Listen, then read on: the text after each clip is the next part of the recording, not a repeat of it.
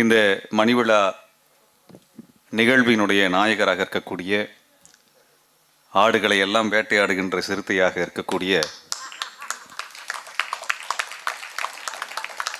நம் நேசத்திற்கும் நமது நம்பிக்கைக்கும் நமது அரசியலுக்கும் அடையாளமாக விளங்குகின்ற முனைவர் தோழர் திருமாவளவன் அவர்களுக்கு எனது வாழ்த்துக்களை நான் தெரிவித்துக் கொள்கின்றேன். தோழர்களே, நான் வேறு எப்பொழுதும் விட இன்றைக்கு ஒரு மகிழ்ச்சியான ஒரு உணர்வு நிலையில் இந்த அரங்கத்தில் நான் உங்களோடு இந்த மேடையை பகிர்ந்து கொண்டிருக்கின்றேன். காரணம் என்னன்னா, பாரதிய ஜனதா கட்சியை எதிர்ப்பது என்பதிலே பலருக்கு உடன்பாடு உண்டு. அது பிஜேபியை எதிர்க்கணும் அப்படின்னா எல்லாருமே பேசுவார்கள். எல்லாருமே பேசும்பொழுது பொதுவாக கேட்பாங்க, பிஜேபி எல்லாரும் எதிர்க்கிறாங்களே அப்படின்வாங்க. பிஜேபி எதிர்ப்பது பெரிய விஷயம் அல்ல, ஆர்எஸ்எஸ் எதிர்ப்பது தான் முக்கியமான அரசியல். ஏன்னா ஆர்எஸ்எஸ் நினைத்தால் பிஜேபியை போல 10 கட்சிகளை உருவாக்கி விட முடியும். 2003, 2004 பாரதிய ஜனதா கட்சியை பற்றியான ஒரு ஆய்வு ஆர்எஸ்எஸ்ஸிற்குள் நடக்கிறது.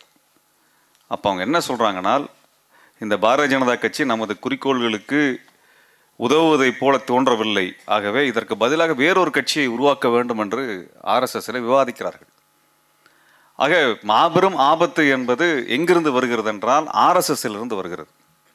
ஆர்எஸ்எஸ் தான் இந்த பாரதிய ஜனதா கட்சியினுடைய வேர். நீங்கள் தமிழ்நாட்டில் இவரும் பிஜேபி எதிர்த்து பேசுகிறாரு, அவர் பிஜேபி எதிர்த்து பேசுகிறாரு, ஆகவே நாங்களெல்லாம் பிஜேபி பி டீம் கிடையாதுன்னெலாம் சில பேர் சொல்லிக்கிறாங்க. ஆனால் அவர்கள் ஆர்எஸ்எஸ்ன்னு வந்ததுக்கப்புறம் அமைதியாயிருவாங்க. ஆர்எஸ்எஸ்ஸை பற்றி பேச மாட்டாங்க. பெயர் அளவில் நான் பாஜகவை எதிர்த்து பேசுகின்றேன், பாஜகவோட தலைவரை பேசுகின்றேன், மோடியை விமர்சிக்கிறேன், அப்படியெல்லாம் விமர்சிக்கிறவர்களை எந்த இடத்துல வச்சு எடை போடணும்னால் ஆர்எஸ்எஸ் என்று வரும் பொழுது அவங்க என்ன செய்கிறாங்கன்னு பார்க்கணும். அதுதான் அவர்கள் உண்மையாலுமே இந்த ஆரிய எதிர்ப்பாளர்களா அல்லது இந்துத்துவ மதவெறி எதிர்ப்பாளர்களா இல்லையா என்பதை அறிவதற்கான ஒரு இடம் அது ஒன்று தான்.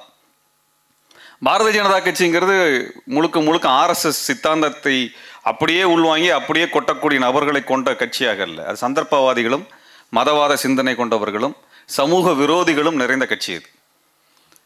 இந்த சமூக விரோதிகளுக்கு ஒரு கோட்பாடை யார் தர்றான்னா ஆர்எஸ்எஸ் காரன் தர்றான்.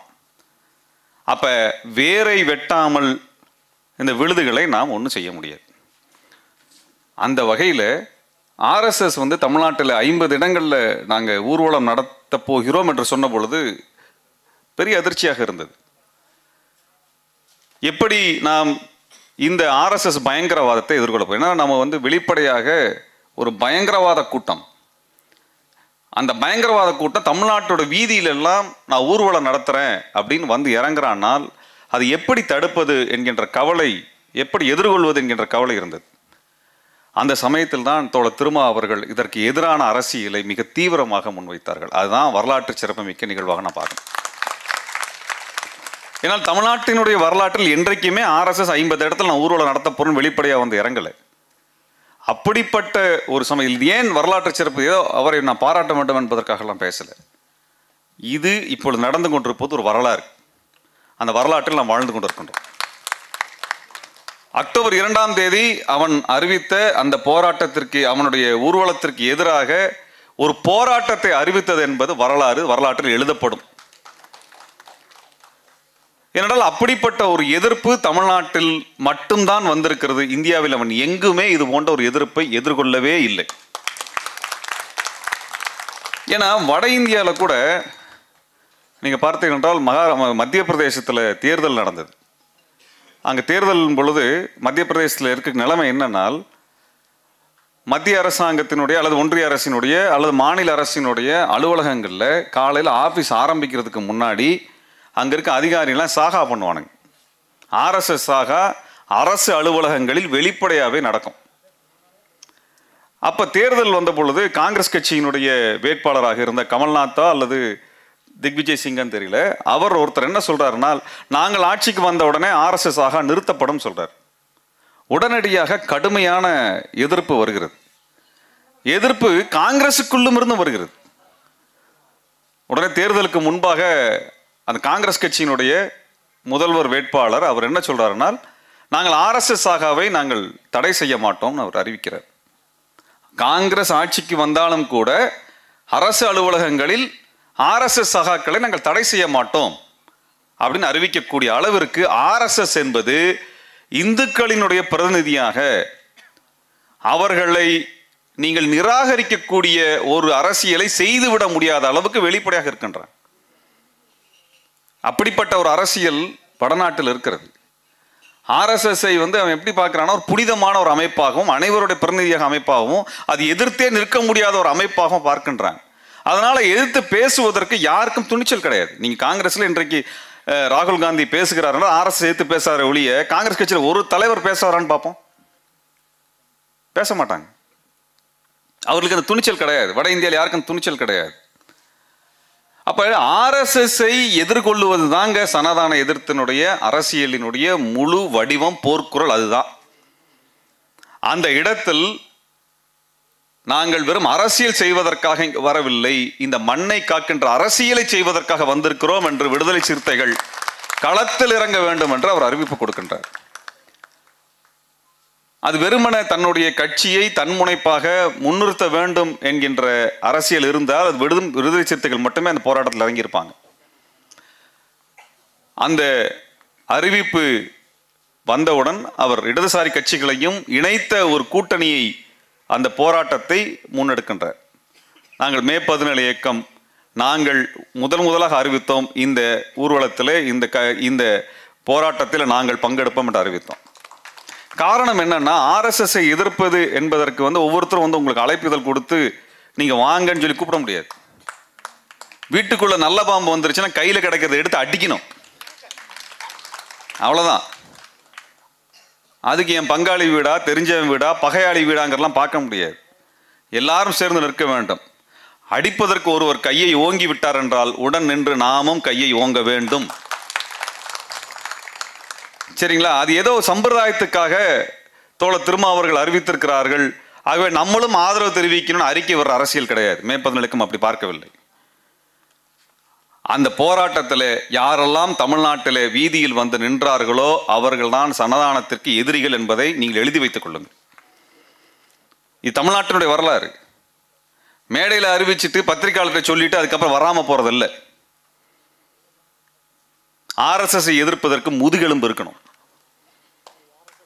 முதுகெலும்பு இருக்கணும். சில வீர பேச்சு, வெட்டி பேச்செல்லாம் வைத்துக்கொண்டு தமிழ்நாட்டில் அரசியல் செய்வது என்பது மேடையோடு நின்று விடுமே ஒழிய களத்தில் செய்ய வேண்டும் என்றால் ஆர்எஸ்எஸ்ஐ துணிந்து எதிர்த்து நின்று களத்தில் நிற்கணும். சரிங்களா?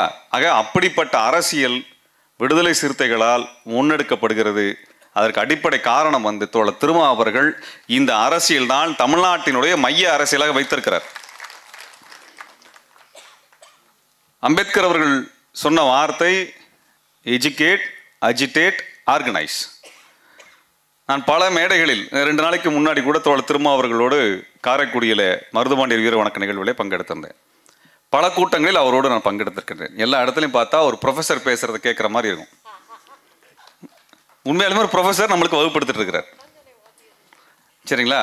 ஒரு ஆசிரியராக எல்லாரையுமே எஜுகேட் பண்றார். அவர் படித்திருக்கிறார், அதனால் அவர் முனைவர் பட்டம் பெற்றிருக்கிறார். முனைவர் பட்டம் படித்து பெற்றிருக்கிறார். கற்பது மட்டுமல்ல, கற்பிப்பது மிக முக்கியம். சரிங்களா? எஜுகேட் அப்படிங்கன்னா தன்னை மட்டுமல்ல சமூகத்தையும் எஜுகேட் பண்ணணும். அதற்கு பிறகு அஜிடேட் செய்யணும். அதற்கு தான் ஆர்எஸ்எஸ்க்கு எதிராக வீதிக்கு நிற்பது, மனு தர்மத்தை எடுத்து கையிலே கொடுத்து படிக்க சொல்லுவது. ஆக அஜிடேட் என்பது அதுதான். அதுக்கப்புறம் என்னது? அமைப்பாய் திரள்வோம், ஆர்கனைஸ். ஆக இந்த 3 வரிகள் இன்றைக்கு அரசியலில் தோழர் திருமா அவர்களால் ஒரு கிராமட்டிக்கலி கரெக்டடான ஒரு பொலிட்டிக்ஸா முன்வைக்கப்படுகிறது. ஆக இந்த சரியான ஒரு கோட்பாடு வழியிலான அரசியல் செயல்பாடு தாங்க தமிழ்நாட்டில் எடுபடும் என்பது மட்டுமல்ல, தமிழ்நாட்டு மக்களை சனாதானத்துக்கு எதிராக கொண்டு நிறுத்தும். அப்படியான ஒரு தெளிவான அரசியல் இன்றைக்கு நடந்து கொண்டிருப்பதற்கான அடிப்படை காரணம் தோழர் திருமா அவர்கள். தோழர் திருமா அவர்கள் வைக்கக்கூடிய அரசியலை ஏற்பது மறுப்பது என்பது மட்டும்தான் தமிழ்நாட்டினுடைய அரசியலாக மாறிக்கொண்டிருக்கிறது என்பதை நீங்கள் கவனிக்க வேண்டும். அதான் இன்றைக்கு அரசியல். நான் யார் மேடையிலும் ஏற மாட்டேன்னு சொல்றவங்க ஒரு RSSக்கு எதிராக நான் ஊர்வலம் போறேன்னு அவரும் பதறி போய் நானும் வர்றேன்னு சொல்ல வேண்டிய கட்டாயம் வந்து நிற்கதா இல்லையா? வரலைங்கிறது வேற விஷயம், வரமாட்டாங்கிறது நல்லா தெரிஞ்ச விஷயம். சரிங்களா? அப்ப இன்னைக்கு இந்த தமிழ்நாட்டில் தமிழ்நாடு சந்திக்கக்கூடிய பெரிய ஆபத்து எது என்றால் இந்த ஆபத்து தான், இந்துத்துவ அரசியல்வாதிகளால் முன்வைக்கப்படக்கூடிய ஆபத்து தான். இதுதாங்க தமிழ்நாட்டினுடைய அரசியல். நான் வெறும் தேர்தலிலே பாரதிய ஜனதா கட்சியை மட்டும் வீழ்த்துவதாக மட்டுமே பார்த்து விடக்கூடாது. பாரதிய ஜனதா கட்சியை வீழ்த்த வேண்டும் என்றால் RSS வேறறுக்கப்பட வேண்டும், வேறறுக்கணும். அவன் வெளிப்படையாக வந்து 1600 இடங்களில் சாகா நடத்துறேன் அப்படின்னு சொல்றான் தமிழ்நாட்டில். நேற்றுக்கு பத்திரிகையில் என்ன வந்திருக்கிறது? எல்லா பத்திரிகையும் தமிழ்நாட்டில் பாருங்க, தமிழ்நாட்டில் இருக்கக்கூடிய பத்திரிகைகள், பெரும்பாலான பத்திரிகைகள், அச்சு ஊடகங்கள் நமக்கு எதிராகத்தான் இருக்கிறது. எல்லா பத்திரிகையிலும் வந்த செய்தி என்னன்னால் அமைதியாக நடந்த RSS ஊர்வலம் எழுதியிருக்கிறான். என்னைக்காவது இந்த பத்திரிகைக்காரன் லட்சக்கணக்கான நாம் திரண்டு நாம் போராட்டம் நடத்திய பொழுதெல்லாம் ஒரு வரி எழுதியிருப்பானான்னு பாருங்க. இன்றைக்கு அவன் அமைதியாக நடந்த RSS ஊர்வலம் எழுதுறதுக்கான காரணம் என்னவென்றால் அடுத்து இன்னும் 44 இடங்கள்லயோ 46 இடங்கள்லயோ ஊர்வலம் நடத்துவதற்கு நீதிபதி அனுமதிக்க வேண்டும் என்பதற்கான ஒரு பிம்பத்தை, பிரச்சாரத்தை உருவாக்குறாங்க. தமிழ்நாட்டில் கூட அந்த அச்சு ஊடகங்கள் தமிழின துரோகிகளாகத்தான் இருக்கிறார்கள், வேற ஒண்ணுமே கிடையாது. நீ 4 காலம் செய்தி என்னைக்கு எங்க பிரச்சனை பத்தி போட்டிருக்கிற? இன்றைக்கு தேசம் காப்போம் என்று ஒரு மாபெரும் எழுச்சி பேரணியை திருச்சியிலே தோழர் திருமா அவர்கள் நடத்தினார்கள். லட்சக்கணக்கானோர் பங்கெடுத்த ஊர்வலம் இல்லையா? அதை பத்தி ஒரு வார்த்தை எழுதியிருப்பியா? 4 காலம் செய்தி எழுதியிருப்பியா? தோழர்களே, ஒன்று நல்லா தெரிஞ்சுக்கோங்க, எந்த பத்திரிகை எல்லாம் நம்முடைய அரசியலை, நமது போராட்டத்தை, நமது மாநாட்டை, நமது கருத்தை பதிவு செய்யலையோ அந்த பத்திரிகையை வாங்கக்கூடாதுன்னு வெளிப்படை அறிவிங்க. இவனுக்கு நம்ம கிட்ட பத்திரிகை விற்கிறானுங்க, ஆனா பிஜேபி வாங்கி தின்னுட்டு இருக்கானுங்க. சரிங்களா? இந்த பத்திரிகை வேண்டாம் நம்மளுக்கு. அவங்க இதை பெட்டி செய்தி நம்மளை போடுவாங்க, 5ஆம் பக்கத்தில் போடுவாங்க, 8ஆம் பக்கத்தில் போடுவாங்க, சப்ளிமெண்ட்ல போடுவாங்க. நீ போய் விற்கணும், அதை சங்கி பயில்ட்டு மார்வாடிட்டு போய் பத்திரிகை வித்துக்கோ. எங்க ஊர்ல எங்க மண்ணை பற்றி, எங்கள் மக்களுக்காக போராடுகிறவர்களை பற்றி என்ன பத்திரிகையில் எழுதுறீங்க சொல்லுங்க பார்ப்போம். கிடையாது, கிடையவே கிடையாது. எது இன்னைக்கு நாட்டினுடைய தலைவர், யார் தலைவராக வர்றது, யார் செய்தி முதல்ல வர்றது அப்படிங்கிறத பொறுத்து தான் மக்களுடைய கருத்து எல்லாம் இருக்குது அப்படின்னு அவன் கட்டமைக்கிறான். இன்றைக்கு ஆங்கில பத்திரிகைகளும் சரி, தமிழ் பத்திரிகைகளும் சரிங்க, தமிழ்நாட்டிலே தவறான நபர்களை மட்டுமே தான் அவர்கள் தலைவராக முன்னிறுத்தி கொண்டிருக்கிறாங்க. தினந்தோறும் பார்த்தா அண்ணாமலை செய்தி தான் வந்துட்டு இருக்குது. ஒரு கவுன்சிலர் கூட ஜெயிக்க வக்கு இல்லாத ஒரு கட்சியோட தலைவனை கொண்டு வந்து எல்லா பத்திரிகையிலும் போட்டுட்டு இருக்கானுங்க. ஆனால் இன்றைக்கு இந்த மண்ணை காக்க வேண்டும் என்கின்ற அரசியலை முன்னெடுக்கக்கூடிய பல்வேறு போராட்டங்கள் விடுதலை சிறுத்தைகள் கட்சியின் தோழர்களால் பல ஊர்களில் நான் சென்று கொண்டுதான் இருக்கின்றேன். பெரும்பாலான ஊர்களில் சமூகம் சார்ந்த பிரச்சனைகளிலே முன்னணியில் இருக்கக்கூடிய தோழர்கள் சிறுத்தைகள். அதற்கு காரணம் என்றால் அவர்களுக்கு அப்படிப்பட்ட ஒரு தலைவர் கிடைத்திருக்கிறார்.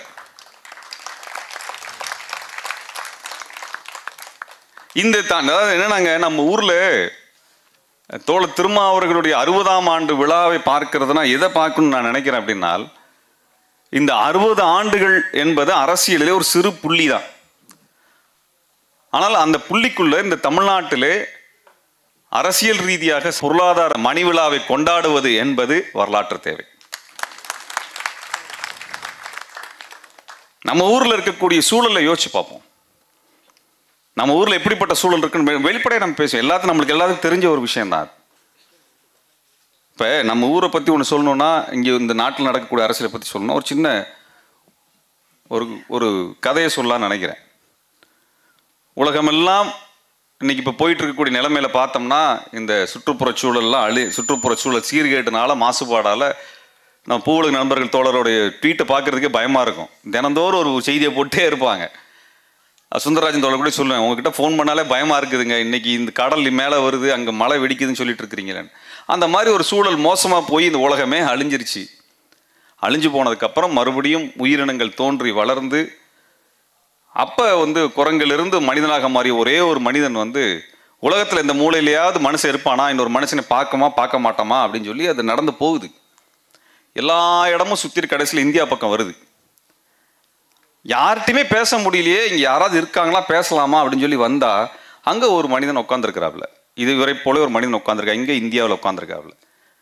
அதை பார்த்து பேசலான்னு பக்கத்தில் வந்து அது 2 வார்த்தை பேச ஆரம்பித்த உடனே இந்தியாவில் உட்காந்துருந்த குரங்கு அல்லது குரங்கை போன்ற அந்த ஆரம்பகால மனிதன் இந்த முதல் நபரை பார்த்து கேட்டுச்சாமா, எந்த ஆளுக நீங்கள் அப்படின்னுச்சாமா.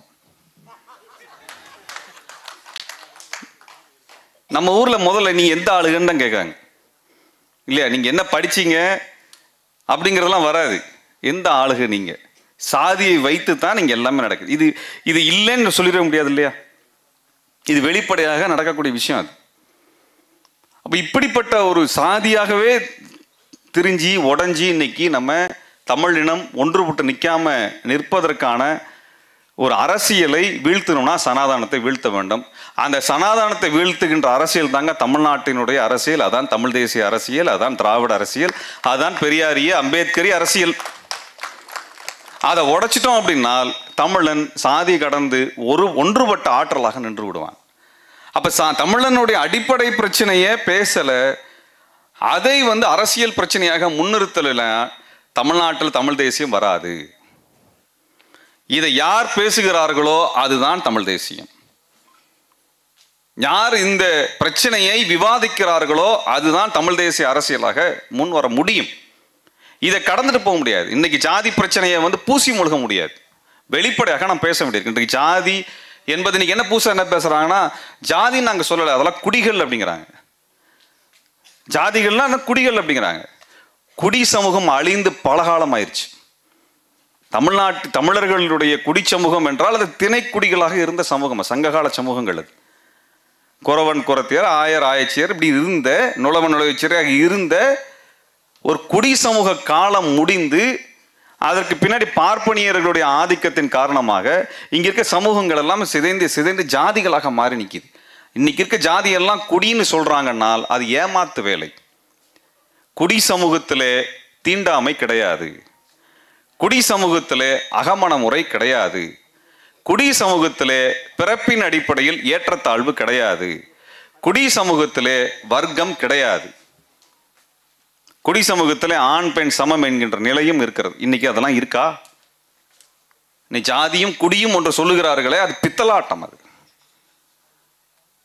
சமூகவியலோ மானுடவியலோ தெரியாதவர்கள் பூசி மெழுகுவதற்காக தங்களுடைய ஜாதிய அரசியலை அதற்கு புதுசா முலாம் போட்டு காமிக்கிறதுக்காக கொண்டு வரக்கு அரசியல். அது ஜாதிய ரீதியாக நிராகரிக்கப்பட்டவர்கள் இதை ஏத்துக்குவானா? அவர்கள் ஏற்றுக்கொள்கிறார்களா? நீ சொல்லக்கூடிய குடி அரசியலை முடியாது என்றால் இன்றைக்கு தீண்டாமை இருக்கிறது, பிறப்பின் அடிப்படை ஏற்றத்தாழ்வு இருக்கிறது, அகமண முறை இருக்கிறது, வர்க்கம் இருக்கிறது. இதெல்லாம் இருப்பது குடியாக இருக்க முடியாது, ஜாதியாகத்தான் இருக்க முடியும். ஆகவே ஜாதி வேறு குடி வேறு, ரெண்டும் ஒன்று கிடையாது. ஆக இன்னைக்கு ஜாதியின் அடிப்படையிலே தமிழர்கள் எப்படிலாம் சிதைக்கப்படுறாங்கிற ஒரு சின்ன சம்பவத்தை நான் சொல்லணும்னு நினைக்கிறேன். 2012 நவம்பர் மாதம் முதல் வாரத்தில் லண்டனிலே ஈழத்தமிழர்களினுடைய விடுதலை குறித்து, எதிர்காலம் குறித்து ஒரு மாநாடு பிரிட்டிஷ் தமிழ் பாரத்தினால் நடத்தப்பட்டது. நவம்பர் 7ஆம் தேதி ஒரு சாசனம் உருவாக்கி தமிழ்நாட்டினுடைய அனைத்து முன்னணி தலைவர்கள் பங்கெடுத்து, ஈழத்தமிழர்களுடைய தலைவர்கள் எல்லாம் பங்கெடுத்து உருவான சாசனம். அதுக்காக லண்டன் போயிருந்தேன். அந்த மாநாட்டிலே தோழர் திருமா அவர்கள் பங்கெடுத்திருந்தார்கள். அந்த மாநாட்டினுடைய அறிக்கைகள் எல்லாம் உருவாக்கப்பட்டு அதில் வந்து தமிழ்நாட்டினுடைய மிக முன்னணி தலைவர்கள் அனைவருமே பங்கெடுத்த நிகழ்வு தான். இன்றைய முதல்வர் அவரும் பங்கெடுத்திருந்தார். இந்திய கம்யூனிஸ்ட் கட்சியினுடைய டி ராஜா அவர்கள் வந்திருந்தார்கள், தாப்பா அவர்கள் வந்திருந்தார்கள். தமிழ்நாட்டினுடைய அனைத்து முன்னணி ஆற்றல்களுமே அந்த மாநாட்டில் இருந்தார்கள். அப்போ வந்து மதிய உணவிற்காக எங்களை அழைத்து சென்றிருந்தார்கள். அங்கே இருக்கக்கூடிய ஒரு ஹோட்டலில் நாங்கள் எல்லாம் உணவு எடுத்து கொண்டிருந்த பொழுது நான் வந்து திருமா தோழருக்கு அருகிலே அமர்ந்திருந்தேன். அப்போ அவருக்கு வந்து ஒரு ஃபோன் வந்தது. உணவு இன்னும் வரல, அந்த சமயத்தில் அவருக்கு ஃபோன் வந்தது. அவர் முகம் மாறிடுச்சு. அதுக்கப்புறம் அவங்க கிளம்பி போனாங்க. என்னால் தமிழினமே உலகத் தமிழினமே ஒன்றுபட்டு நின்ற மாநாடு அது. அந்த சமயத்தில் வந்த செய்தி தான் நத்தம் நாயக்கன்கோட்டையில் நடந்த கலவரம். சரிங்களா? அதற்கு பிறகு தமிழ்நாடு எப்படி துண்டாடப்பட்டது என்பதை நான் பார்த்திருக்கிறோம். 2012 நவம்பர் 7ஆம் தேதி நத்தநாயக்கன்கோட்டையில். அதற்கு முன்பு சரியா பார்த்தீங்கன்னா அதுக்கு ஒரு வருடத்திற்கு முன்பு 2011 அரசியலாக முன்வைத்தார். அதான் ரொம்ப முக்கியம். சாதி அரசியலுக்கு எதிராக சமூக ஒற்றுமையும் சமூக நீதி அரசியலையும் அவர் முன்னெடுக்க ஆரம்பித்தார். 2012 ஆரம்பித்து 8 ஆண்டுகள் 10 ஆண்டுகள் கழித்த பிறகு இன்றைக்கு திரும்ப எந்த உயரத்தில் இருக்கிறார் என்பதை நாம் பார்த்து கொண்டிருக்கின்றோம். இன்றைக்கு ஒட்டுமொத்த தமிழினத்தினுடைய குரலாக, ஒட்டுமொத்த தமிழினத்தினுடைய போராட்டத்தினுடைய முன்னணி ஆற்றலாக அவர் நின்று கொண்டிருக்கிறார். காரணம், அவர் அன்று எடுத்த அரசியல் முடிவு. காரணம், கொள்கை தெளிவு, வேற ஒண்ணுமே கிடையாது. இது நம்ம முன்னாடி நம்ம காலத்துல நடந்த அரசியல். தமிழ்நாட்டில் ஜாதி அரசியல் என்பது வெற்றி பெறுவது போல தெரியும், அது ஒரு காலம் வெல்லாது. ஜாதி வெறி அரசியல் ஒரு காலத்திலும் வெல்லாது, மதவெறி அரசியல் ஒரு காலத்திலும் வெல்லாது. அவர்கள் பல்வேறு சலசலப்புகளை உருவாக்கலாம், ஆனால் யார் சமூக நீதி அரசியலை துணிந்து முன்வைக்கிறார்களோ அவர்களை தமிழினம் ஆற தழுவிக்கொள்ளும். அதுதான் தோழர் திருமா அவர்களுடைய வெற்றி. இவ்வாறாகத்தான் நான் மதிப்பிடுகின்றேன். கிட்டத்தட்ட 10 ஆண்டுகள் ஆகின்றன. இது நடந்து 10 ஆண்டுகள் ஆகின்றன. நவம்பர் 12ஆம் தேதி, நவம்பர் 7ஆம் தேதி, கிட்டத்தட்ட இதே 10 ஆண்டுகளுக்கு முன்பு நடந்த அந்த சம்பவம். இதே நவம்பர் 7, 10 ஆண்டுகளுக்கு பிறகு நான் இதை பேசுகின்றேன். நான் பேசியது எதுவுமே கற்பனையாக, கதையாக நான் இங்கே பேசவில்லை. நடந்த சம்பவங்கள், கண் முன்னால் நான் கண்ட சம்பவங்கள். அது இன்றும் எனக்கு நினைவில் இருக்கிறது. அவர் முகம் மாறியது, அந்த உணவு எடுக்காமல் அங்கிருந்து அவர் வெளியேறியது, உடனடியாக அங்கிருந்து திரும்பினார் என்று நினைக்கின்றேன். தோழர்களே, தமிழ்நாட்டில் திரும்ப திரும்ப தமிழினத்தை சாதியாக கொண்டு உடைக்கின்ற அரசியல் நடந்து கொண்டே இருக்கிறது. நாம் எப்பொழுதெல்லாம் திரண்டு வருகிறோமோ அப்பொழுதெல்லாம் சாதியாக உடைக்கக்கூடிய அரசியல் தான் முன்னெடுக்கப்படுகிறது. அப்படியான ஒரு முயற்சியை இனிமேலும் சாத்தியம் ஆக்காமல் இருக்க வேண்டும் என்றால் தோழர் திருமா அவர்கள் முன்னணி அரங்கிலே தொடர்ச்சியாக முன்னகர்வதற்கு நாம் துணையாக பின்னே நிற்க வேண்டும். இந்த அரசியல் இன்றைக்கு பேசுவதற்காக வாய்ப்பு ஏற்படுத்தி கொடுத்த தோழர்களுக்கு நான் நன்றி சொல்ல கடமைப்பட்டிருக்கின்றேன். தோழர்களே, தமிழ்நாட்டில் சாதி பிரச்சனையை கூர்மையாக, வெளிப்படையாக பேசாமல் எந்த மாற்றத்தையும் கொண்டு வந்துவிட முடியாது. அதை பூசி மொழிகி அது ஜாதியும் குடியும் ஒன்றுலாம் பேசிட்டு இருந்தா, தமிழ்நாட்டில் ஒரே குடி டாஸ்மாக் குடி தான். அந்த குடியை நம்புவவர்களுக்கு வேணாம், அதுதான் குடின்னு தெரியலாம், சரிங்களா? ஆனால் இங்கே சாதியும் குடியும் ஒன்று என்று சொல்லி எந்த சமூக, நான் பேசல, ஆந்த்ரோபாலஜிஸ்ட் பேசுறாங்க, சோசியாலஜிஸ்ட் பேசுறாங்க, அப்படிதாங்க டிஃபைன் பண்றாங்க. That is a science. That's a science. அது ஒரு அறிவியல், சமூகத்தை ஆய்வு பண்ணக்கூடிய அறிவியல் அது. அப்படிப்பட்ட நான் ஏன் சொல்றேன்னா, இன்றைக்கு இருக்கக்கூடிய இளைஞர்கள் இன்னைக்கு இருக்கிறீங்க, இந்த இளைஞர்கள் தயவு செய்து இந்த அரசியல் உள்வாங்க வேண்டும். இந்த அரசியல் ரொம்ப முக்கியமான அரசியல். சாதி அரசியல், மத அரசியல் அப்படிங்கிறது பார்க்க ரொம்ப நல்லா இருக்கும், ஈஸியா இருக்கும், மனசுக்கு கவர்ச்சிகரமாக இருக்கும். ஒரு கும்பலா கூடுவான், எல்லாம் பேசுவான், வெறியேற்றுவான், எல்லாம் பண்ணுவான். ஒரு காலத்தில் ஜெயிக்க மாட்டான் தமிழ்நாட்டில். இந்த 10 ஆண்டுகளில் தோழர் திருமா அவர்கள் இந்த ஜாதி வெறி அரசியலுக்கு எதிராக எத்தனை முன்னெடுப்புகளை எடுத்தார் என்பதை நீங்கள் அருகிலிருந்து பார்க்க வேண்டும். தமிழ்நாட்டில் ஏனால் தோழர்களே, அரசியல் செய்து வாக்கு வாங்குவதற்காக போராட்டங்களை அறிவிப்பது என்பது ஒரு வகை. இப்ப சனதானத்திற்கு எதிராக மனுநீதி நூல்களை மக்களுக்கெல்லாம் கொடுப்பது என்பதனால ஓட்டு விழுகுன்னு நினைக்கிறீங்களா? இது ஓட்டுக்கான அரசியலா? ஒரு கட்சியில் இருக்கக்கூடியவர்கள், கட்சியினுடைய பொறுப்பாளர்கள், அவர்கள் அரசியல் அதிகாரத்திற்கு செல்ல வேண்டும் என்பதற்காக செலவு செய்யலாம். ஆனால் மக்களை அரசியல்படுத்த வேண்டும் என்பதற்காக எத்தனை கட்சி செய்கிறது? சொல்லுங்க பாப்போம். அப்ப மக்களை அரசியல்படுத்துகின்ற ஒரு கட்சி தான் தமிழ்நாட்டிற்கான கட்சியாக நான் பார்க்கின்றேன். நீங்க பாருங்க, யோசிச்சு பாருங்க, திருப்பதி நாராயணன் திருப்பதி, அவர் பெண்களை கொச்சையாக பேசுகின்ற ஒரு புத்தகத்தை கொடுத்திருக்கிறார் அப்படின்னு சொல்றாங்க. இவ்வளவு நாள் அந்த புக்கை படிக்கல போல் இருக்கு அவரு. இவ்வளவு நாள் அந்த புக்கை படிக்கல, அவரெல்லாம் படிப்பதற்கு ஒரு வாய்ப்பு ஏற்படுத்தி கொடுத்திருக்கிறீர்கள். எந்த மாதிரியான புத்தகத்தெல்லாம் தூக்கி சுமந்துட்டு இருக்கிறாருன்னு சொல்லி அவருக்கான ஒரு வாய்ப்பு ஏற்படுத்தி தமிழ் படிச்சு கொடுத்தேன். இவ்வளவு மோசமான புக்கா அப்படின்றாரு. எப்பா, இதுதான்ப்பா உங்களுடைய மேனிஃபெஸ்டோ, அது உங்க கட்சி கொள்கை திட்டமே மனுஸ்மிருதி தான். தோழர் திருமா அவர்கள் நேற்றுக்கு முந்தானது காரைக்குடியில் சொன்னார், மனுஸ்மிருதி ஏன் கொடுத்தோம்னா அதுதான் பிஜேபி ஆர்எஸ்எஸ் உடைய மேனிஃபெஸ்டோ, கட்சி கொள்கை திட்டமே அந்த மனுஸ்மிருதி தான். சரிங்களா? கட்சி கொள்கை திட்டம் மனுஸ்மிருதியில் எழுதியிருக்குது. அது அவர் விளையாட்டெல்லாம் சொல்லலை, அவர் ஏதோ கிண்டல் அடிக்க வேண்டும் என்பதற்காக சொல்லலை. 1949 அரசியல் சாசனம் நடைமுறைப்படுத்தப்படுவதற்கு முன்பாகவே நடைமுறைப்படுத்தப்பட்டதற்கு பின்பு ஆர்எஸ்எஸ் காரன் 50 ஆர்எஸ்எஸ் காரன் எழுதுனது, அவன் பத்திரிகையில் தலையங்கமா எழுதுறான். அரசியல் சாசனம் எல்லாம் கொண்டு வந்து மக்கள் கேட்டதெல்லாம் சட்டமா மாத்திருக்கிறாங்க, இதுக்கெல்லாம் நாங்க உடன்பட முடியாது, மனுஸ்மிருதி தான் நம்மளுடைய சட்டம்னு சொன்னான். அந்த மனுஸ்மிருதியை இப்ப மொழிபெயர்த்து கொடுத்திருக்கிறார். பாவம் நாராயணன் திருப்பதிக்கு சமஸ்கிருதம் தெரியாது, இங்கிலீஷ் தெரியாதுங்கிறனால தமிழ் படுத்தி கொடுத்து அவர் இப்ப படிச்சு ஐயோ இவ்வளவு அசிங்கமான புஸ்தகமா இருக்கேன்னு இருக்காரு. அப்படின்னா தயவு செஞ்சு கட்சி விட்டு வெளியேறி வந்து விசிகேல சேர்ந்துருங்க. சேத்திரமா வேண்டாமா நீங்க முடிவு பண்ணிக்கோங்க.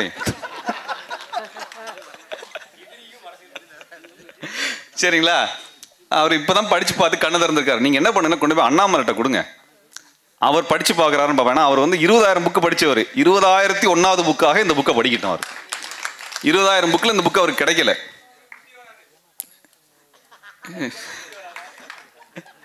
சரி, அதனால தோழர்களே, இன்னைக்கு வந்து இந்த அரசியல் அப்படிங்கிறதுல நம்ம எதை மையமாக முன்வைக்க வேண்டும் என்பதை விடுதலை சிறுத்தைகள் ஒரு டிஸ்கோர்ஸா வைக்கிறாங்க. அந்த டிஸ்கோர்ஸ் அப்படிங்கிறது தமிழ்நாட்டினுடைய வரலாற்றினுடைய பொன்னேடுகளில் எழுதப்படும். சரிங்களா? அப்ப அப்படியான ஒரு அரசியல் தமிழ்நாட்டில் 2 இடத்துல நம்ம 2 முனைகள் சண்டை போட வேண்டியிருக்கு. ஒன்று மதவெறிக்கு எதிரான சண்டை, இன்னொன்று சாதி வெறிக்கு எதிரான சண்டை. இதற்கு பிறகு இன்னொன்று என்னன்னா போலியாக இருக்கக்கூடிய போலி தமிழ் தேசியத்துக்கு எதிரான சண்டை. இது ரொம்ப முக்கியமானதை நான் பார்க்கிறேன். ஏன்னா தமிழர்கள் எந்த அரசியலை கையில் கொள்வது, இந்த அரசியலுக்கு எதிரான அரசியலாக எந்த அரசியலை கை கொள்வது என்றால் தந்தை பெரியாரும் அண்ணல் அம்பேத்கர் அவர்களையும் மார்க்ஸ் அவர்களையும் இணைத்த கோட்பாடுகளை கொண்ட இடதுசாரி தமிழ் தேசியத்தை கையில் எடுக்க வேண்டும். அதைத்தான் அவர் 30 ஆண்டுகளுக்கு முன்பே பேசியிருக்கின்றார். 30 ஆண்டுகளுக்கு முன்பே பேசியிருக்கிறார். நான் 1996 வந்து மதுரை காமராஜர் பல்கலைக்கழகத்தில் படித்து கொண்டிருந்த பொழுது நாங்கள் வந்து ஒரு போராட்டத்தை நடத்தினோம். எங்கள் கல்லூரியில் ரொம்ப அரசியல் ரொம்ப முக்கியமானதாக இருக்கிறது. நான் அங்கே போய் மதுரைக்கு நான் போன பொழுது நான் கற்றுக்கொண்டது. ஏன்னால் வந்து எனக்கு மதுரை வந்து என்னுடைய பட்ட மேற்படிப்புக்காக வந்த பொழுது எனக்கு புதிதாக இருந்தது. அந்த நான் கோயம்புத்தூர்லேருந்து வந்த பொழுது, கோயம்புத்தூருக்கு ஏன் நாங்கள் போனோன்றது இன்னொரு கதை. ஏனென்றால் மதுரையிலே அப்பா வேலை செய்து கொண்டிருந்த பொழுது அன்றைக்கு வந்து குடிசைகளுக்கு இலவச மின்சாரம் என்ற திட்டம் இருந்தது. அப்போ மதுரை சுற்றி இருந்த அந்த கிராமங்களிலே என்னுடைய அப்பா வந்து குடிசைகளுக்கு அவர்களிடத்துல அந்த ஃபார்ம் எல்லாம் வாங்கி இவரே அதெல்லாம் எழுதி அவர்களுக்கெல்லாம் குடிசைகளுக்கு மின்சாரம் போடுவது. ஏன்னால் வந்து அந்த மக்களுக்கு வந்து அதை எழுதி கொடுத்தா மின்சாரம் கிடைக்கும் அல்லது வீட்டில் விளக்கு எரியும் அப்படிங்கிறது தெரியாது. அதனால் இவரே போய் ஒவ்வொரு வீடுகளாக பார்த்து கொடுத்து கொண்டிருந்தார். அதற்கு கடுமையான நெருக்கடிகள் அவருக்கு வந்தது. இது செய்யக்கூடாது என்ற நெருக்கடிகள்லாம் அவருக்கு வந்தது. அதை மீறி தொடர்ச்சியாக செய்து கொண்டிருந்தார். மின் இணைப்புகளை கொடுத்து கொண்டிருந்தார். ஒரு கட்டத்தில் அவர் வந்து நாங்கள் எங்கள் வீட்டில் வந்து பொங்கல் விழா, எங்கள் வீட்டில் பொங்கல் கொண்டாடுவோம். பொங்கல் தான் வந்து கொண்டாடுவோம்னா பொங்கல் நாங்கள் மட்டும் இல்லை, எங்கள் வீட்டில் சிறப்பாக கொண்டாடுவது பொங்கல். அதற்காக உடை எடுக்க வேண்டும் என்பதற்காக அப்பா சொல்லியிருந்தாங்க. நாங்கள்லாம் காலையில் காத்துட்டு வீட்டில் இருந்தோம். காலையில் 10 மணிக்கு வர்றதுக்கு மட்டும் தான் கொடுக்கணும்னு சொன்னால் இவனுக்கு கொடுக்க கூடாதுன்னா உங்களுக்கும் தரக்கூடாது தானே அப்படின்னு சொன்னதுக்கு பின்னாடி இல்லைங்க நம்மளாம் சமரசம் செஞ்சுக்குவோம் அப்படின்னாங்க. சரிங்களா? நீங்கள் அங்கே பொருளாதாரத்தில் கை வச்ச உடனே சமரசம் தானாக வந்துடும், ஜாதி காணாமல் போயிடறாங்க. அதற்கு பிறகு அவருடைய உயிருக்கு ஆபத்தான ஒரு நிலை தொடர்ச்சியாக இருந்த காரணத்தினால அப்புறம் நாங்கள் அங்கேருந்து வேறு ஊர்களுக்கு மாறுதலாகி போன சமயத்தில் அப்பா ஒரு விஷயம் எங்களுக்கு கற்றுக் கொடுத்திருந்தார். என்னன்னால் எங்களுடைய சாதி என்ன என்று எங்களுக்கு தெரியாமல் வளர்த்தார். எந்த இடத்துலையுமே ஜாதி என்கின்ற அடையாளம் இருக்கக்கூடாது. எங்களுக்கு காது குத்துலேருந்து அவருடைய யூனியனில் இருந்த அவருடைய தோழர்களுடைய மடியில் உட்கார வச்சு தான் எங்களுக்கு காது குத்துறது நடந்தது. எந்த அடையாளமும் இருக்கக்கூடாது என்பதில் மிக தெளிவாக இருந்தார். ஏனென்றால் வந்து எதுக்கு யாரா ஜாதி கேட்டாங்கன்னா தெரியாதுன்னு சொல்லிடு, இல்லை எந்த ஜாதி உனக்கு பிடிக்காதுன்னு கேளு, அந்த ஜாதியை சொல்லிடு அப்படின்றவர். நானும் என் தங்கச்சி அப்படி தான் சொல்லுவோம். அப்போ தான் வந்து அந்த சமூகத்தில் எவ்வளோ வெறுப்புகள் எல்லாம் இருந்தது என்பதை நாங்கள் பார்க்க முடிந்தது. இதே நடந்து அந்த ஊருக்கு 15 வருஷம் கழிச்சு நான் படிக்க போகும்போது அதே பகுதியில் தான் நான் வந்து கல்லூரி படிக்க வந்தேன். அங்கே படிக்க வந்த பொழுது அங்கே போராட்டத்தை நடத்த வேண்டியிருந்தது. அந்த போராட்டத்தை நடத்துறதுக்கு முன்னாடி அந்த மதுரை காமராஜர் பல்கலைக்கழகத்தினுடைய ஹாஸ்டலில் தொடர்ச்சியாக ஊழல் நடந்தது. அன்றைக்கு எல்லா டிபார்ட்மெண்ட்டும் சேர்ந்து போராட்டம் நடத்தணும். நடத்தி முடிஞ்சு டிபார்ட்மெண்ட் முடிஞ்சதுக்கு பின்னாடி என்ன நடந்ததுனால் பேராசிரியர்கள் ஒரு சிலர் இந்த மாணவர்கள் ஒன்றாக இருந்த எங்கள் மாணவர்களில் சாதியாக பிரித்தார்கள். அதுக்கு பின்னாடி எங்களுக்கு வெக்கேஷன் முடிஞ்சு திரும்பி வந்ததுக்கு பிறகு பெரிய சாதி சண்டை அங்கே நடந்தது உள்ளுக்குள்ளார். அதுவரை ஒன்றாக நின்ற மாணவர்கள் சாதிகளாக பிரிந்து மோதிக்கொண்டார்கள். ஏன்னால் அவன் ஊழலை நாம் கண்டுபிடித்தோம். அதற்கு பிறகு சாதியை பிரித்தார்கள். அதற்கு பின்னாடி அதோடைய கிரவுண்ட் ஃப்ளோர் வந்து ஒரு சமூகமும், அதற்கு மேலே இருக்கிறது ஹாஸ்டலில் வேற ஒரு சமூகமும், இப்படியெல்லாம் பிரிக்கப்பட்டது. கத்தி கடப்பாறை வச்சுக்கொண்டு அங்கே நடந்த சண்டைகள் அது. இந்த சண்டைகளெல்லாம் நடந்து அதற்கு பிறகு மாணவர் போராட்டத்தை ஒவ்வொரு முறை கட்டும் பொழுதெல்லாம் சாதி சண்டைகளாக மாற்றி விடுவார்கள். அப்படி ஒரு சமயத்தில் ஒரு போராட்டத்தை எடுத்து நாங்கள் நடத்திய பொழுது எல்லாரும் என்கிட்ட வந்து கேட்டது, நான் அந்த போராட்டத்தினுடைய முன்னணியை ஒருங்கிணைக்கக்கூடிய ஒருவராக இருந்தேன், நடத்தி கொண்டிருந்தேன். அப்போ வந்து எல்லாருமே என்கிட்ட கேட்டது, உன் ஜாதி என்னன்னு கேட்டாங்க. நான் அன்னையிலேருந்து இன்னைக்கு வரைக்கும் ஜாதி சொல்கிறதில்லை. ஏன்னா அந்த அரசியல் எங்கள் வீட்டில் எனக்கு கற்றுக் கொடுத்த அரசியல்.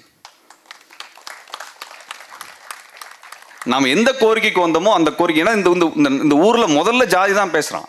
அங்கே மாணவனுக்கு எல்லா மாணவன் அத்தனை பேருக்கும் ஒரே பிரச்சனை தான். எல்லாத்துக்கும் வந்து எக்ஸாம் ஃபீஸ் ஹைக் பண்ணிட்டான், எந்த வசதியும் இல்லை, சண்டை போட வேண்டிய நிலைமை. எல்லாரும் நிற்கும் பொழுது கூட உன் ஜாதி என்னன்னு கேட்டு தான் ஒருத்தன் வருவான் என்றால் அப்படிப்பட்ட ஆதரவு நமக்கு தேவையில்லை. அந்த நிராகரிக்க வேண்டிய அரசியல் நம்மளுக்கு தேவைப்படுகிறது. அப்படியாக இருந்த அந்த போராட்டத்தில் தான் அன்றைக்கு அந்த கோரிக்கைகள் எல்லாம் எடுத்துக்கொண்டு வந்து நானும் என் நண்பர்களும் தோழர்களும் ஒன்று சேர்ந்து அன்றைக்கு நான் சந்தித்த தலைவர் தோழர் திருமா அவர்கள். 1996 மதுரையில் நான் உங்களை சந்தித்திருக்கின்றேன். அப்போ வந்து எங்களுக்கு நான் ஏனென்றால் வந்து தோழர் திருமாவர்கள் ஏன் அப்போ எங்களுக்கு அறிமுகமானாங்க அப்படின்னால், அன்றைய காலகட்டத்தில் ஜாதி கலவரம் 96 மிக மோசமான கலவரம் மதுரையை சுற்றிய பகுதிகளில் நடந்தது. அன்றைக்கு யாரை எதுக்கு வெட்டுறானே எங்களுக்கு தெரியாது. என்னுடைய வகுப்பு தோழர்கள் வெட்டப்பட்டார்கள். அவன் யார் வெட்டனா இவன் ஜாதி என்ன அவன் ஜாதி என்னன்னு தெரியாது.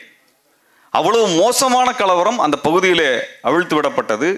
மிக மோசமாக நடந்த அந்த சமயத்தில் முற்போக்கு அரசியலை பேசுகின்ற தலைவர்களிடத்தில் எங்கள் கோரிக்கையை கொண்டு போய் சேர்க்க வேண்டும் என்று அன்றைக்கு நாங்கள் முடிவெடுத்தோம். அந்த வகையில் தோழர் திருமா அவர்களை 96 நான் சந்தித்திருக்கின்றேன். தோழர்களை, இந்த அரசியல் இத்தனை ஆண்டு காலம் இதில் எத்தனை நெருக்கடியை அவர் சந்தித்து மேலே வந்திருப்பார் என்பதை நாங்கள் பார்க்கின்றோம். அதை நாம் கவனத்தில் எடுத்துக்கொள்ள வேண்டும். இது ஒரு வரலாறாக இந்த மண்ணில் இருக்கிறது. இன்றைக்கு அது நிறைய நிலைமை மாறி இருக்கிறது. ஆனால் சாதி ரீதியாக தமிழர்களை உடைக்கக்கூடிய பிளக்கக்கூடிய அரசியல் என்பது நம் மண்ணிலே தொடர்ச்சியாக நடந்து கொண்டே இருக்கிறது. அந்த இடத்தில்தான் சாதி கடந்து ஒரு அரசியலை முன்னெடுக்கக்கூடிய தோழர் திருமா அவர்களுடைய அரசியல் தமிழ் மண்ணிலே மிக மிக தேவையானது, அத்தியாவசியமானது. இப்ப இது ஏன் நான் சொல்லணும் அப்படின்னால், அவர் முன்வைக்கக்கூடிய இடதுசாரி தமிழ் தேசியம், அவர் இத்தனை காலம் பேசி வந்த அந்த அரசியல் என்பதை நாம் கவனமாக கூர்மைப்படுத்த வேண்டிய தேவை இருக்கிறது. ஏன்னால் வந்து இன்னைக்கு யார் தமிழன் என்றால் அவன் ஜாதியை சொல்லு தமிழன்றான். நான் என்றைக்குமே என் ஜாதி சொன்னதில்லை. அப்படி ஜாதின்னு சொல்லி தான் உங்ககிட்டெல்லாம் நான் வந்து என் தமிழன் நிரூபிக்கணும்னால் அப்படியான ஒரு அடையாளம் எனக்கு தேவையும் இல்லை. மறுபடியும் ஜாதி ரீதியாக தமிழர்களை கூறு போடக்கூடிய அரசியல் வேறு வேறு பெயர்களில் வருகிறது. அது மதவாத அரசியலாக, பாரதிய ஜனதா கட்சியாக, RSS ஆக ஒரு புறத்திலே வருகிறது. மறுபுறத்தில் உன் ஜாதியை சொல் என்பதற்கு பதிலாக உன் குடியை சொல், இல்லை நான் தமிழனா இல்லை என்று நான் முடிவு செய்கிறேன் என்று சொல்லி இன்னொரு பக்கம் போலி தமிழ் தேசியமாக வந்து கொண்டிருக்கிறது. இந்த மண்ணினுடைய வளத்திற்காக, இந்த மண்ணினுடைய உயர்விற்காக, இந்த மக்களினுடைய நலனுக்காக யார் போராடுகின்றானோ அவனெல்லாம் தமிழன். அவனுக்கு சாதி கிடையாது, மதம் கிடையாது. மக்களுக்காக போராடக்கூடிய, ஏன் நாம் லெனினை ஏற்றுக்கொள்கிறோம், ஏன் நாம் மார்க்ஸை கொண்டாடுகின்றோம்? அவங்கெல்லாம் இனம் பார்த்து ஜாதி பார்த்து அல்ல. இப்படியான ஒரு அரசியலை இந்த மண்ணிலே நாம் விதைக்க வேண்டியது இருக்கிறது. இதைத்தான் தமிழீழ தேசிய தலைவர் பிரபாகரன் அவர்களும் முன்னெடுத்தார்கள். அதனால்தான் சாதி கடந்து தமிழீழத்தில் தமிழர்கள் ஒன்றுபட்டு போராட்டம் நடத்தினார்கள். அன்னைக்கு நீ என்ன ஆளுகன்னு கேட்டிருந்தான்னு வச்சுக்கோங்க, விடுதலை புலிகளில் இந்த இதுக்கு தளபதி இவர் இந்த ஆளு, இந்த தளபதி இந்த ஆளுன்னு சொல்லி இன்னைக்கு ஒவ்வொரு தளபதிக்கும் ஒவ்வொரு ஜாதிக்காரன் போட்டோ வச்சிருப்பான். ஏன்னா நான் திருநெல்வேலியில் போன வருஷம் போறப்ப பார்த்தேன், காந்தி பிறந்த நாளுக்கு ஒரு ஜாதி போஸ்ட் ஒட்டி இருக்குது, செட்டியார் சமூகத்தை சேர்ந்தவர்னு சொல்லி. யோசிச்சு பாருங்க, இங்க இருக்கக்கூடிய ஒரு ஆளு அவர் வந்து அங்க எங்க ஜாதி ஆளை பார்க்குறாங்க. இவ்வளவு தூரம் ஜாதி கொடூரமாக இயங்கி கொண்டிருக்கிறது. அப்ப இந்த இடத்துல தமிழினத்திலே மாபெரும் ஆற்றல்களாக எழுந்து நின்று தமிழர்களை ஒன்றுபடுத்தி போராடிய பெரியார் ஜாதி கடந்த தமிழர்களாக எல்லாரையும் ஒன்று திரட்டினார். தமிழீழ தேசிய தலைவர் ஜாதி கடந்த போராளிகளாக அனைவரும் ஒன்று திரட்டினார். இந்த 2 பேர் தான் தமிழ்நாட்டினுடைய தமிழினத்தினுடைய அரசியல் திசை வழியை உருவாக்கியவர்கள். இந்த அரசியலின் வழிகாட்டுதலில் இந்த கோட்பாடுகளை கையில் எடுத்துக்கொண்டவர் தோழர் திருமா அவர்கள். ஆக தோழர்களே, ஏன் நான் தோழர் திருமாவளவன் அவர்களை ஆதரிக்கின்றேன், அவருடைய இந்த அரசியலை நான் போற்றுகிறேன் என்றால், அவர்கள் தேர்தல் நலனுக்கு அப்பாற்பட்டு இந்த சமூக நலன் சார்ந்து இயங்க வேண்டும் என்று தனது இயக்கத்தை அவர் தொடர்ச்சியாக வழிநடத்தி கொண்டிருக்கிறார்.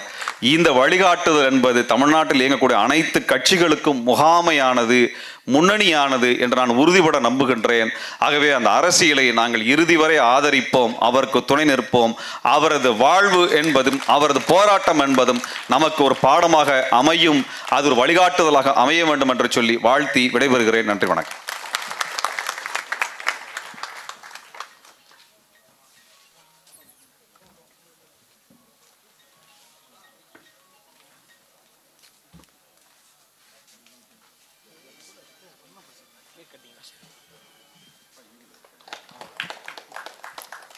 தோழர் திருமுருகன் காந்தி அவர்களுக்கு நன்றி. அடுத்ததாக சமூக நீதி காவலர் எழுச்சி தமிழர் அண்ணன்